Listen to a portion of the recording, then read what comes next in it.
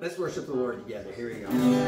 I heard an old story, how a Savior came from glory, how he gave his life on Calvary to save a wretch like me. I heard about his groaning, of his precious blood's atoning, and I repented of my sins and won the victory.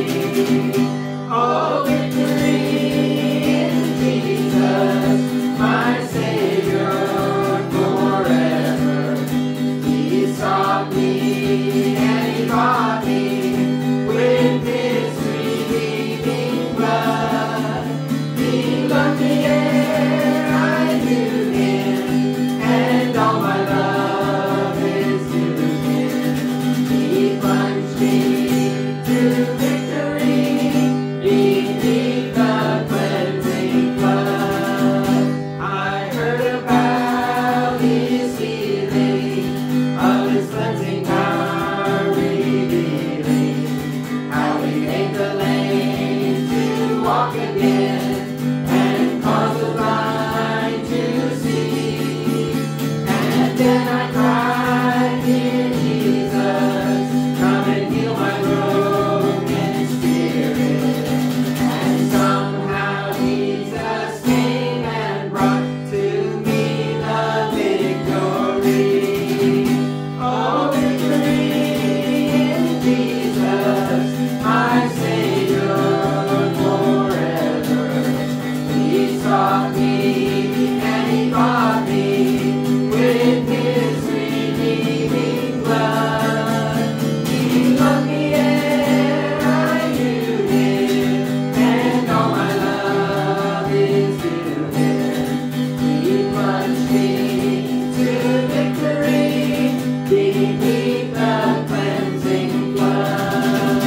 And I heard about a mansion he has done for me in glory.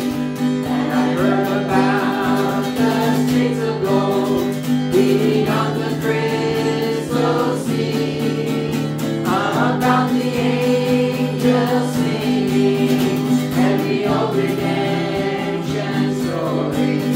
And some sweet day I'll sing up there the song of victory. Oh, victory in Jesus, my Savior forever. He sought me and he bought me with his redeeming blood. He loved me ere I knew him, and all my love is to him. He plunged me to victory beneath the cleansing blood. And everybody said, Amen. Amen, amen. Well, let's go ahead and let's go to the Lord in prayer. Ask the Lord's blessing on today's service. And hey, Laura, how about you praying for us? Will you pray for us? Lord, thank you for allowing us to all come together today to learn more about you. Right now, I ask that you be with those who aren't here. Just keep them safe. Please give Pastor the words that you want us to hear, and open our hearts to learn more. And then we pray. Amen, amen. Lord, I lift your name on high. Lord, I love to sing your praises. I'm so glad you're in my life. I'm so glad you came to save us. You came from heaven to earth to show the way from the earth to the cross. My debt to pay, from the cross to the grave.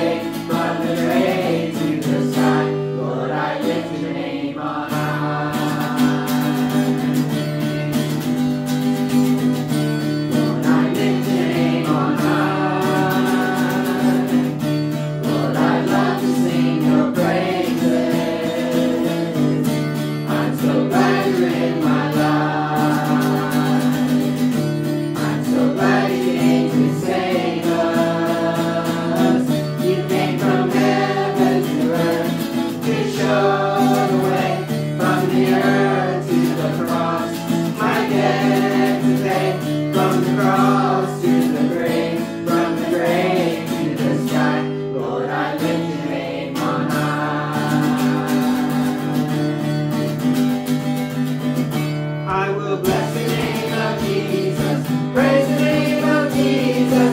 Sing unto the King of Israel. Oh, I will bless the name of Jesus. Praise the name of Jesus.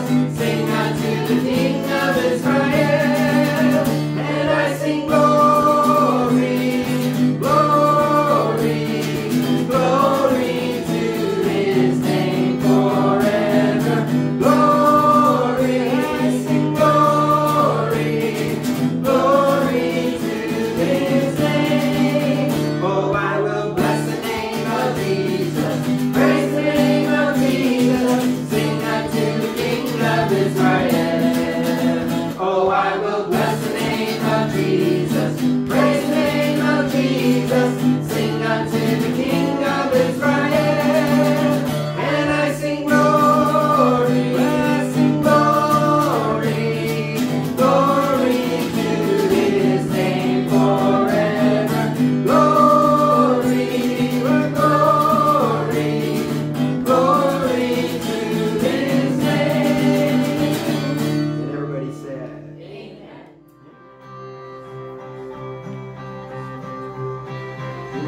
Peace like a river attendeth my way, when sorrows like sea billows roll. Whatever my lot, thou hast taught me to say, it is well with my soul. It is well with my soul. It is well with my soul. Though Satan should buffet, though trials should come, let this blessed assurance control, that Christ has regarded my helpless estate, and hath shed his own blood for my soul. It is well with my soul. It is well with my soul.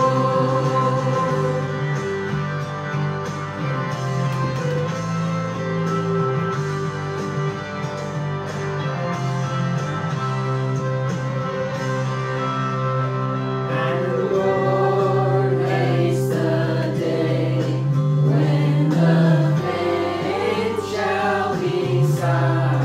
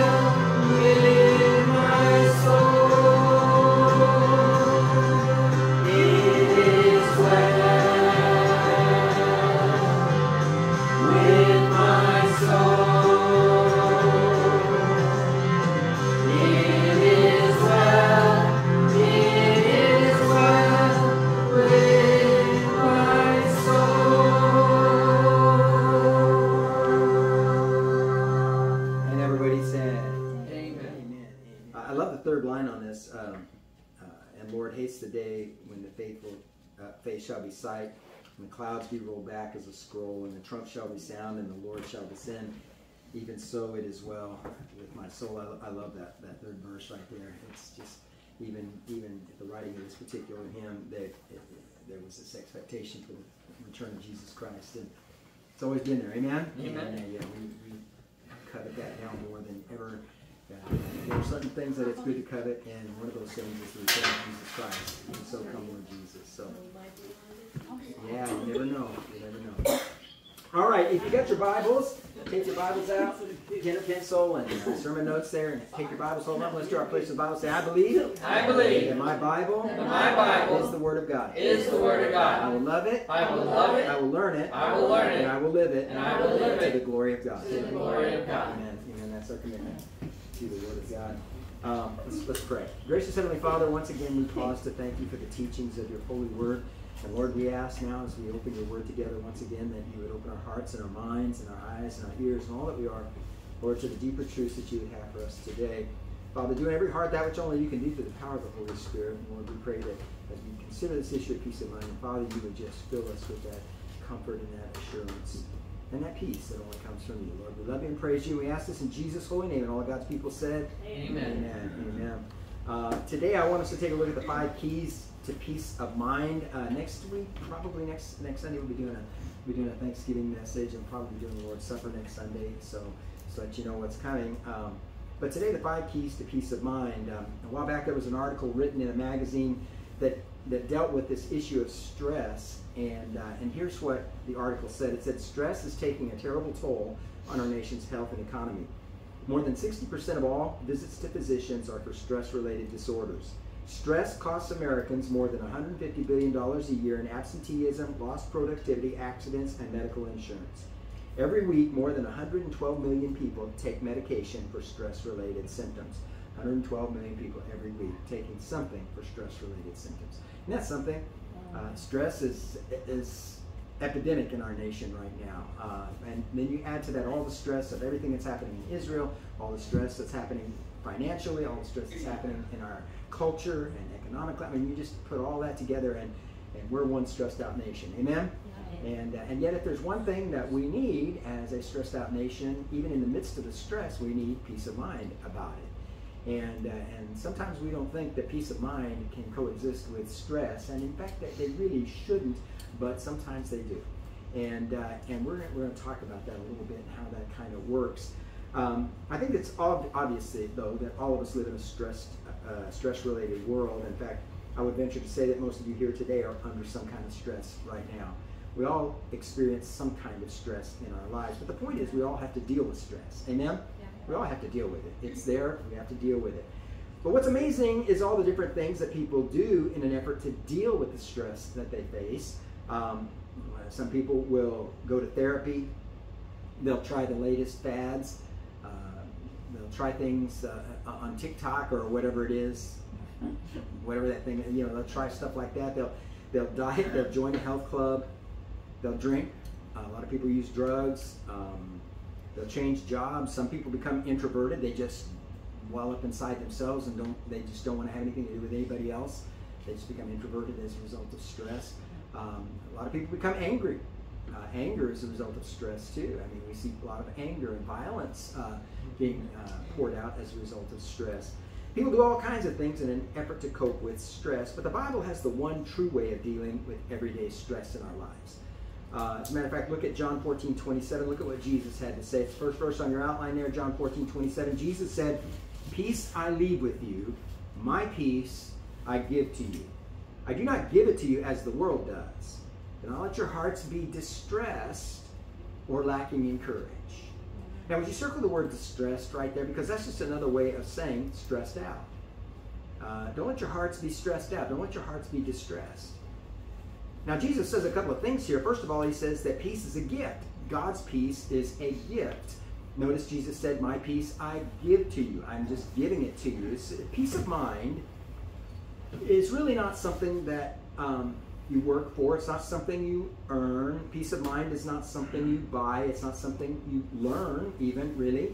even though we're talking about it, I mean, to some degree you learn about it, but you can't possess it by learning alone. There has to be some action involved in that. But it's not something you really learn. It's not something that you search for even, really. It's just, peace of mind is a gift. It's a gift you receive. And God's peace is different from that the world offers. For example, God's peace is not fragile like the world's peace is fragile. I mean, in the last 3,500 years of recorded world history, human existence has only had a total of 286 years of peace worldwide. In other words, in 3,500 years, we've only experienced 286 years of peace worldwide. So a few months here, a few months there, a few months here, and you put it all together, it's only 286 years of peace in a 3,500-year period. That's because human peace is really based on circumstances. You know, if everything's okay, then I'm going to be at peace. If there's no conflict, then I'm going to be at peace. If there's no stress, I'm going to be at peace. You know, but if there's chaos, if there's stress, then I'm not going to be at peace. There's no peace in my life then. So it's based on, the world's peace is based upon external circumstances, what's going on the outside. But the Bible makes it clear that God's peace is not based on external circumstances, but it's an internal thing. It's what's going on inside of you, irregardless of what's going on the outside of you. So at the same time that there's all kinds of pressure, all kinds of stress, you can still have peace. You can still experience God's peace. So today we want to look at how can I be at peace while I'm under pressure, while this pressure is being poured out on us. How can I be at peace under the stress that I have to deal with every single day? And there's basically 5 keys to having and keeping a peace of mind in a stress-filled world. And let me just say, we could almost put it this way. These are 5 keys to learning how to stay sane in an insane world. I mean, if you practice these 5 things, you're going to keep your sanity about you, which means you're going to keep your peace of mind. Now, it's a very simple message, but I want you to take a look at these simple instructions, and I want you to put them to work in your life, even this week, because I don't want you to just be a hearer of the Word of God. That doesn't do a lot of good. You need to become a doer of the Word of God. Amen? We need to be doers of the Word of God. Now, the first thing you need to do if you're going to experience God's peace of mind in our stress-filled lives is this. Number 1, you have to accept God's pardon. Now, I know that sounds simplistic, but hang in there with me because this is really important. You have to accept God's pardon. And this one step is probably the most important one of all, because if you don't do this one, then frankly, the honest truth is none of the others will ever really work anyway. So this one has to be in place. You got to accept God's pardon in your life. Look at the next verse, Romans 5:1. Paul said, "Therefore, since we have been justified through faith, we have peace with God through our Lord Jesus Christ." Now, we have peace with God because we've been what? Justified through faith. Now, you and I were made to live in harmony with God. That's how God wants us to live, is in harmony with Him. In fact, when you're out of harmony with God, it causes a great deal of stress in your life. That will create stress, just being out of harmony with God. In fact, being out of harmony with God, I think, is the greatest source of stress in a person's life. When you're out of harmony with God, the truth is nothing else clicks, nothing else works. The number 1 source of stress, listen, according to psychologists, and all psychologists agree on this pretty much, the number 1 source of stress in people's lives, the one thing that stands out the most is guilt. Guilt stands out the most as one of the reasons why most people are stressed out. Nobody is perfect. And everybody said? Amen. Nobody's perfect. And because we're imperfect, we make tons of mistakes. And we do all kinds of dumb things that produces guilt in our lives. And as guilt just piles up, that produces all kinds of stress in our lives. If there's nothing you can do with guilt, all it does is pile up. Right? If there isn't a release of guilt, it's just going to continue to pile up. So what we need, really, when it comes to guilt, is to be pardoned. What we need is to be forgiven and have that guilt removed. Now again, Romans 5:1 says, since we have been justified through faith. So what does justified mean? Well, here's an easy way to think of it. Justified means justified, never sin. That's what justified means. It means justified, never sin. In other words, to receive the forgiveness of Jesus Christ means that Jesus wipes the slate clean. It's clean. His forgiveness is so complete that it's just if I'd never sinned. It's just if I'd never done that wrong thing. It's just if I'd never done that imperfect thing. We're pardoned from all of our past mistakes, failures, sin, however you want to word it. We're pardoned from that. Now, I said this many times before, but even if there was no such thing as heaven, and there is a heaven, but even if there were no such thing as heaven, it would be worth becoming a Christian just to have a clear conscience. Because a guilty conscience causes incredible stress in people's lives. However, even Christians who know that they're forgiven often don't feel forgiven, though. They often don't feel forgiven, and because they haven't really accepted God's forgiveness, they don't feel it. I mean, they believe that He can forgive them, they just can't accept it. They just haven't accepted it. They feel like they've got to keep punishing themselves, but they're already forgiven. But I haven't been punished enough. I've got to punish myself some more. It's an over sense of justice. But that's the whole point of being justified, is it takes that sense of justice away from you, right? And puts it in whose hands? God's. It places it firmly where it belongs, in God's hands. So we need to learn to really accept God's pardon. You know, Dr. Leslie Weatherhead, a noted psychologist, has said, she said that the forgiveness of God is the most powerful therapeutic idea in the world. If a person can really believe that God has forgiven them, then that person can be saved from neuroticism, a nervous breakdown, and all the physical complications that come from a stressed out life of guilt, end quote. Wow. Look at the next verse on your outline there, Micah 7:18. It says, who is a God like you, pardoning iniquity and overlooking transgression for the remnant of his heritage? He will not retain his anger forever because he delights in mercy. Would you circle the word delights there? God delights in extending mercy. God's eager to forgive you. He's eager to pardon you and give you a clean slate to live from. God is willing and God is ready to clear your conscience, to erase from your conscience the guilt that's built up there. But you've got to be willing to receive it. You've got to be willing to do that. Now, the word pardon means to release from punishment. That's what the word pardon means. It means to be released from punishment. It means to be forgiven completely so that there is no more punishment related to that incident. I mean, I had a man in my office a few years ago. He came into my office and during the week, and he'd come to see me because he was at a point in his life where he was angry all the time. He said just angry all the time, and he was snapping at his family, and he was on edge all the time.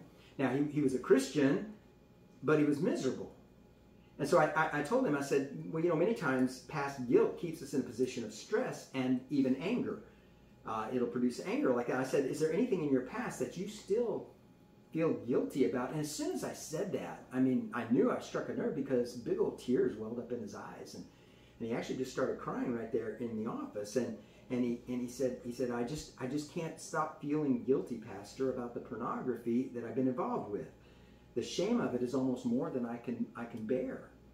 And I said, well, are you involved in it now? And he said, no. He said, God's helped me to overcome that problem, but I'm still so ashamed of what I did back then, what I did way back then. And I said, well, have you accepted God's forgiveness over this? And he said, well, I've confessed that to God many, many times. And I said, that's not what I said. I said, have you accepted his complete forgiveness for that? And he said, well, I guess I really haven't. And he goes, because I still feel like I need to pay for my sin. And I told him, I said, look, you can never pay enough for your sin. That's why Jesus died for you. He took your place. He paid the ultimate price so that you can be fully pardoned. I said, the only thing God wants you to do is to really just receive his gift of forgiveness and then forgive yourself. If God has forgiven you, you have no right now to continue to punish yourself over this. You need to forgive yourself as well. And right there in my office, he knelt down, and we knelt down together, and he prayed to really receive God's forgiveness. And you know, the stress in his life just seemed to disappear, and he was no longer as angry or bitter a person. God really did cleanse him of that. Listen, folks, God offers to us complete forgiveness of everything that we've ever done wrong, and I just believe that maybe some of us might even need that, even today. I mean, maybe we've been carrying around this guilt over something that happened years ago for far too long, and we need to just really let it go and really receive the full forgiveness and pardon of God today. To just really let it go. If you receive the forgiveness of God, he's going to give you a brand new start. He'll wipe the slate clean. He'll give you a brand new peace of mind that comes with his forgiveness, with his pardon. That's what God will do. That's what he wants to do in every single Christian's life. The problem is, I think far too many Christians still are punishing themselves for things that happened way back then. And they just need to let it go. Because it's done with as far as God is concerned. And we just got to release it. Amen? Amen. So after you've accepted God's pardon, then comes the second step, which is really just the rest of this stuff. Once you do that, the rest of this stuff just happens. Okay? And the next step is this. You've got to recognize God's presence. Just recognize God's presence. You just simply realize that God's with you all the time. See, a lot of stress comes to us when we feel like we have to face life all by ourselves. Look at the next verse, Isaiah 26:3. In fact, would you read this out loud with me? Let's read it together. Ready? Here we go. You will keep the man in perfect peace, whose mind is stayed on you, because he trusts in you. Wow. And then look at the next verse, Romans 8:6. Let's read this one out loud. Ready? Here we go. To be spiritually minded is life and peace. Wow. So what's God saying this here? He's saying that peace is a mindset. Peace is a state of mind. That experiencing peace is partially determined by what you focus on. And what God wants us to learn is that our first response to every stressful situation that we face in life is to recognize that God's right there with us. That we're not facing this thing alone. Amen? God's right there with us. See, it's a lot easier to be at peace in tough times when you know that Jesus is standing right there with you. Amen. See, if you're a lady, for example, driving down the freeway and you have a blowout and you're stuck at the side of the road, it's a lot easier to be at peace about that situation if you know that Jesus is right there with you. It's a little bit easier to be at peace about that. When your boss comes into the office and tells you that he's sorry, but he's going to have to lay you off work, he's going to have to let you go. It's a lot easier to be at peace about that when you know that Jesus is right there with you at that moment. That's right. When someone you love very much is suddenly taken away from you, it's a lot easier to find a place of peace in that if you know that Jesus is right there with you. No matter what it is that you may be facing, if you will immediately recognize that you're not alone, that God's with you, right there with you, it's going to reduce your stress level considerably just to recognize the presence of Jesus. Listen, God is with you. Look at Psalm 46:1 and 10. Let's read this one out loud together. Ready? Here we go. God is our refuge and strength, and ever-present help in trouble. Be still and know that I am God. Wow, I love that verse. Be still and know that I am God. See, the background of this verse is very interesting because 180,000 enemy troops had surrounded the city of Jerusalem, and they were about to destroy the city. And the Israelites were getting pretty uptight about it. And so God said, and this is my translation here, but God said, hey guys, just relax, man, chill out. It's going to be okay. I got your back. That's what God was saying. And so 5 minutes before they were to attack the city, God causes a plague to come down and decimate the enemy, saving Jerusalem. God said, don't worry, don't be stressed out. I'm your ever-present help in trouble. We just need to recognize that Jesus is always with us. In fact, here's his very name, Emmanuel, means God with us, right? His very name, Emmanuel, God with us. So how do you know that God is with you? Well, verse 10 said, just be still in the midst of the trouble and know that God is with you. Just be still. Pascal once said, he said, all of man's problems come from his inability to sit still. And I think that's probably true. Have you ever noticed that hurry just aggravates worry? Mm-hmm. It does. I mean, the more hurry you get, the more worried you get about things. But God says, look, when the stress is on, when the trouble comes, when the pressure is mounting, don't panic, but slow down and be still and realize that God is with you. Just be still and sense the presence of God in your life. If you want to have peace of mind, you need to recognize that God is with you. You need to just sit down, be still, and let God be God in your life. Amen? Amen. Let God be God. I've had people say to me, well, Pastor, I never hear from God.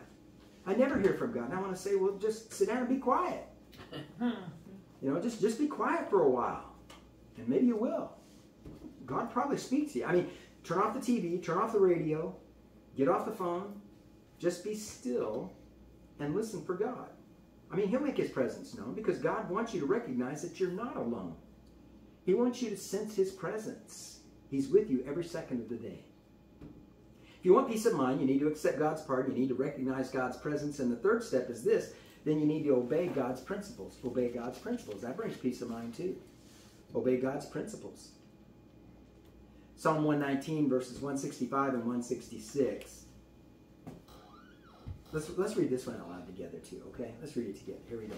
Those who love your laws have great peace of heart and mind and do not stumble. So I have obeyed your laws. Well, the Bible is our owner's manual of life. It's not just a book of ancient history. It has powerful principles for living every day of our lives. And if you ignore the principles or never take the time to learn the principles of the Bible, then it's your own tough luck. Amen. I mean, you're pretty much on your own then. Because God gave us his word to learn. Amen.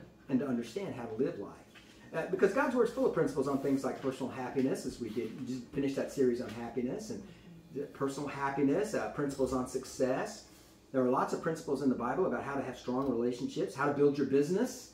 There's principles on how to do that. There are principles on how to increase your finances, principles on how to have a healthy life, principles on how to diet.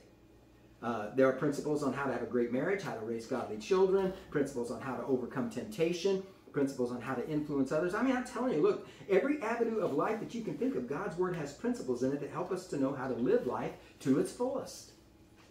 And the truth is, you don't have to listen to this book. You don't have to listen to this book we call the Bible. You don't have to listen to it. I mean, you can just take it and ignore it and never read it, never study it, and just ignore it. But the question I have for people who do that is this: who are you hurting when you do that? Who are you hurting? You're only hurting you. You're really only hurting you. Listen. When you live according to God's word, according to God's principles, you're going to experience peace of mind because you're going to be experiencing God's best for you. Amen. That's who you're hurting. Is yourself when you don't listen to God's principles. If somebody says, "Well, now, wait a minute, Pastor. What about all the rules and the commands in the Bible? Don't they restrict your lifestyle? Don't they put a restriction on your lifestyle?" No, not in the slightest. They don't. Folks, every command in the Bible is there for your own good. It's not for God's good. It's for our good. Amen? Amen. God didn't write the Bible for his sake. He wrote it for our sake. Amen. He gave it to us for our sake. I mean, do you think the command, for example, the command, do not commit murder, is there for your own good? Yes. I think it is. You bet it is, especially for the person who's thinking about killing you. Mm-hmm. Don't you hope that they'll listen to that command? Of course you do. We want people to listen to that command. Amen? Or how about the command, thou shalt not steal? Is that a command that's good for you? Mm-hmm. Absolutely. We only wish more people were listening to that command today. Amen? Amen. All these people who just run into stores and just take stuff willy-nilly, just grab whatever they can and walk out. I mean, they realize they're breaking the commands of God. They don't even recognize the Word of God. That's the problem. Amen? Amen. They don't recognize the Word of God. See, God's principles are there for our own good. We've just got to be willing to obey them. And we can't expect other people to obey them if we don't obey them. Amen? Amen. We have to obey them before we can expect others to do it as well. Listen, you and I were made and created by God to live according to his word. And when we choose not to, or we choose to ignore God's principles, then the result is stress. The result is lots of stress. Amen? Stress comes when we ignore God's principles for our lives. And great peace of mind comes, though, when we choose to live out what God has told us to do. Now, here's the natural question then that comes from all of this. Here's the question. What has God told you to do that you haven't done yet? See, if God has, in his word, or if God through the Spirit has told you to do something and you haven't done it yet, why not? See, that's a point of stress, isn't it? If God told you to do something and you just keep ignoring it, is it any wonder then that you have stress or have no peace? God's not going to give you a lot of peace until you start doing what he's already told you to do. Peace comes from obeying God's principles. Now, the fourth step then to finding peace of mind is this. Once you start doing that, obeying God's principle, then just trust God's plan. Trust God's plan. Even when I don't understand why things happen like they do, I still need to trust God's plan. Amen. Even when things don't make sense, I still need to trust God's plan.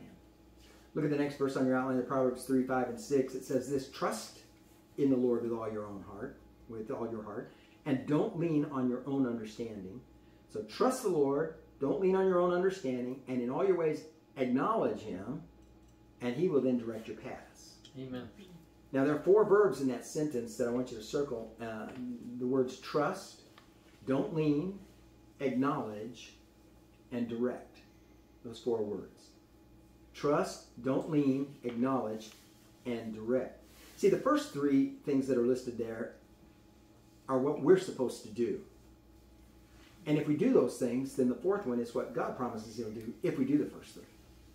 If we do the first three, God says, I'm going to do this. Now, to trust in the Lord with all your heart, the first one, to depend on him, the question is when? When do we do that? Well, we do it even when things don't make sense. That's when we trust in the Lord. Why did I get fired, God? It doesn't make sense that I should get fired. Well, it doesn't have to make sense for you to depend on God. It doesn't have to make sense for us to trust him. Amen? We still have to trust him. But then God said, not only trust, but don't lean on your own understanding. Now, I want you to get this because this is the number one reason why even Christians don't have a lot of peace of mind at times too. It's because we're always trying to figure everything out. We think we ought to know. We think we should have a handle on it. We think we should be able to figure it all out. And the truth is, there's a lot of things in life that you're never going to be able to figure out. Amen. I mean, a lot of things. There are some questions in life that you're going to ask, and you're just not going to get a definitive answer for it. I mean, the most common response and reaction to an illness or a crisis or a loss or the death of someone that we loved is to ask why. Why, God? Why is this happening to me? Why is this taking place? And sometimes you may get an answer, but sometimes you don't. Sometimes you just don't. And so what do you do with the whys of life? Why did this relationship break up? Why did this person leave me? Why did I get fired? Listen, God does not promise us an explanation to everything that happens in life, nor does he owe us an explanation. God does what he does because he's God. Amen? Amen. He just does what he does because he's God. You don't have to have an answer for everything, but you do have to trust God. Lean not on your own understanding, but trust him. I have people tell me over and over again after they've been through a crisis or a loss of some kind, they'd say, Pastor, you know, after I stopped trying to figure it all out, and I just started trusting God once again, a wonderful peace of mind just flooded my heart. So I just started trusting God again. Folks, God is far more interested in bringing comfort to our hearts than he is in explaining things to us. He just wants to comfort our hearts in the midst of this. So let's lean not on our own understanding and trust him instead. Amen? Lean on him. This passage says that you trust, you lean not on your own understanding, and then you acknowledge. So what does that mean, to acknowledge? Well, it means that you admit some basic facts about God. You acknowledge things like God is a good God. God is a loving God. God knows all about my problems. God's in control. God has the power to change my problems. God knows what he's doing. God has a plan and purpose for my life. God doesn't make mistakes. Amen. I mean, you just acknowledge and affirm some of the basic truths about God, and then that helps to bring a peace of mind about what's going on. Folks, the result of trusting God, leaning out on your own understanding, and acknowledging God is that God then promises to direct our paths, to give us direction. And that'll bring peace. Why? Because one of the chief causes of stress in a lot of people's life is indecision. I can't decide which way to go. I can't decide which direction to take. I can't decide which path to choose. Do I hold on or do I let go? Do I stay or do I leave? You know, indecision causes stress. But when you're trusting God and acknowledging God and leaning on God, and God promises then to direct your paths, and that settles the issue, and that brings peace. Because God's going to take care of it. God's going to ultimately somehow give you the direction you need to take. He's going to point you in the right direction. And then you can say, like Paul in Philippians 4:12, I have learned to be content whatever the circumstance. Amen. See, that's a peace of mind. Amen? Paul could say that because he had peace of mind. I've learned to be content no matter what the circumstance. Why? Because I have a peace of mind about this. And then finally, number 5, first of all, you accept God's pardon, you recognize God's presence, you obey God's principles, you trust God's plans. And then the last step to peace of mind is this. You ask God for provision. Just ask God for provision. One of the greatest destroyers of peace of mind is worry. Worry creates stress. But worry is a great stress provider. And some of us worry a lot. In fact, some have become professional worriers. A lot of people wake up in the morning and you just need a cup of coffee to go with your worry. I mean, that's just the way we are. We wake up worrying like that. And we worry about things like, what if I don't have the time? Or what if I don't have the money? Or what if I don't have the energy?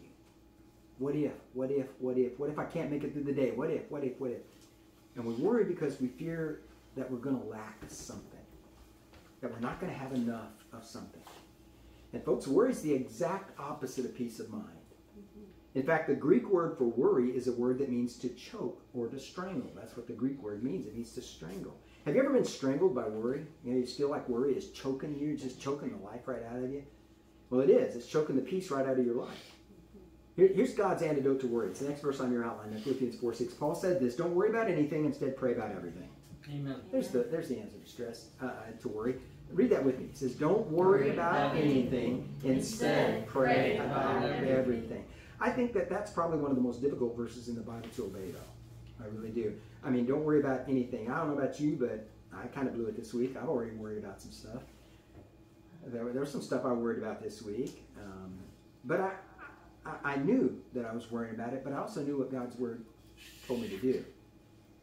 And so instead of worrying about it, I took it to the Lord in prayer, and that released the worry. It gave me peace of mind again because I gave it to God. I prayed. You see, God's saying that basically you have two options in life. One brings stress and one brings peace of mind. The two options are you can panic or you can pray.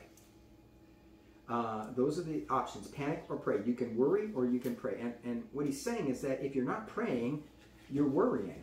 It's just that simple. If you aren't praying, then you're going to be worrying. Paul goes on to say in Philippians 4, chapter 4, verses 6 and 7, he says, don't worry about anything. Instead, pray about everything. Tell God your needs, and don't forget to thank him for his answers. In other words, the answer's on the way. Amen? Amen. You tell him about your needs, the answer's on the way. If you do this, he says, you will experience God's peace, which is far more wonderful than the human mind can understand. Amen. The point is this. Turn your cares into prayers. Worry never solves anything, but prayer can do something about it. Amen. Prayer can change things. Many years ago, I went to a stress management seminar that my company was sponsoring. They decided they wanted me to go to this stress management. It was Rainbow Baking Company, and I was a supervisor for Rainbow Baking Company and for a bunch of routes, and so they wanted me, and so they knew that all the supervisors were always under stress because of the routes and controlling the routes and dealing with the routes and the stores and all that kind of stuff. And so they sent us to a stress management seminar thing. And I thought, well, what can it hurt? I'll go listen to this guy and see what he says about how to deal with stress. And at the end of the day, the guy concluded by saying, and I was a Christian at this time. I was a born-again believer, trusting God. I was going to church at that time and stuff. But the guy said, okay, now I'm going to give you, he said at the end of the seminar, I said, I'm going to give you my most important stress tip, he said. He said, everybody needs an unconditional listener that you can unload on. That's what he said. Everybody needs an unconditional listener that you can unload on. And he said, however, there is no human being who can really be an unconditional listener. And I thought, all right, this guy's he's going to be talking about prayer. He's going to mention God in this. That's awesome. Well, he says, everybody needs an unconditional listener, but no human being is an unconditional listener. Therefore, in our stress management seminars, here's what we recommend. We recommend that you go talk to your pet. You go talk to your pet. And I'm going, give me a break. Be serious. I'm supposed to go home and have a heart-to-heart with my goldfish? I don't think so. I don't think so. I mean, that's going to make my stress disappear? I don't think so. Folks, Adam had a menagerie of animals all around him, and yet God never said, talk to the animals, Adam. Mm-hmm. Go tell the animals your problems. Folks, that's the world's idea of stress management. Go hug a tree, right? You know, go talk to a dog or something. But God has a much better idea. God says, talk to me. Amen. Because God will not only listen, but God will actually talk back. As a matter of fact, he'll help you solve the situation. So what am I saying? Just this, that the Bible teaches very clearly that peace of mind is to be the normal Christian lifestyle. Peace of mind in a Christian is not to be the abnormal experience.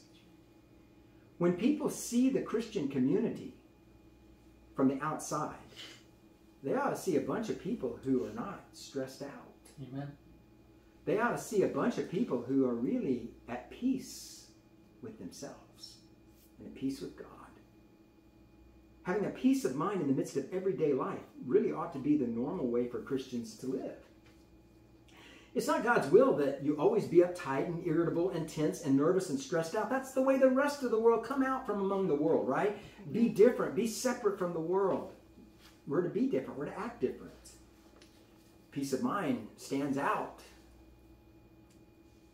God's plan for your life is a life filled with his peace. But let me also make it clear what peace is not. Peace is not problem-free living, because you're always going to have problems. Amen? We're always going to have problems.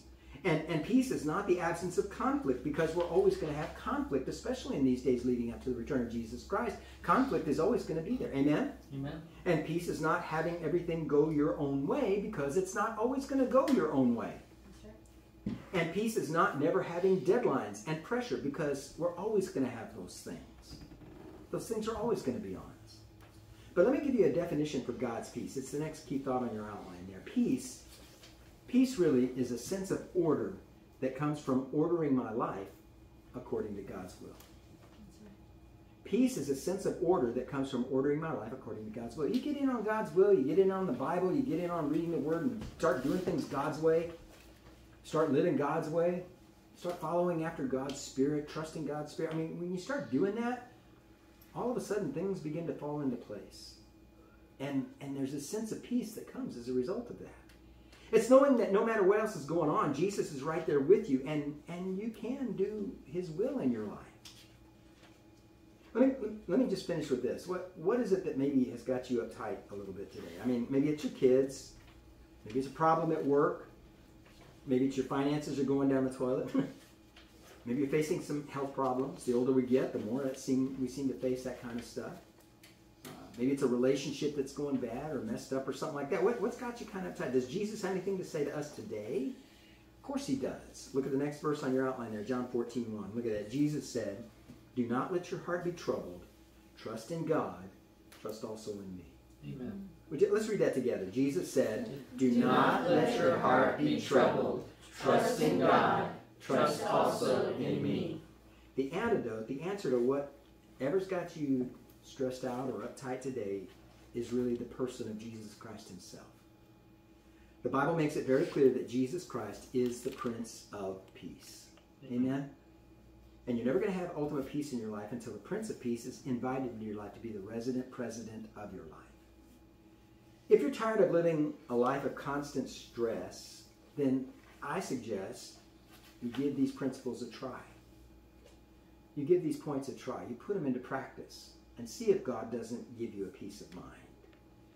You know, at the heart of every storm, there is a center that's quiet. Amen. At the heart of every storm, while everything else is blowing apart, there's that quiet center. You just have to have that kind of peace that's available to you when you're at the center of God's life, at the center of God's will, when you're with Jesus. Because no matter what's going on, when you got Jesus right there with you, he's going to give you what you need to get through it. No matter what it is that you need to get through it. Amen. But to experience God's peace consistently, you've got to do 5 things. First, accept God's pardon. If you haven't done that, do it. Really accept his pardon. Just let go of the past. Release the past. Those sins. You don't have to punish yourself anymore. You don't have to pay for it anymore. God's already done that. It's over as far as he's concerned. You got to let it go. You recognize God's presence. You just see God in your life every day. He's there at work. Obey God's principles. Get into God's word. Spend time listening to God as he instructs you on how to get the most out of life. And trust God's plan. What you can't figure out, just put in God's hands and trust him. He's in control of our lives. And then ask for God's provision. Instead of panicking, pray.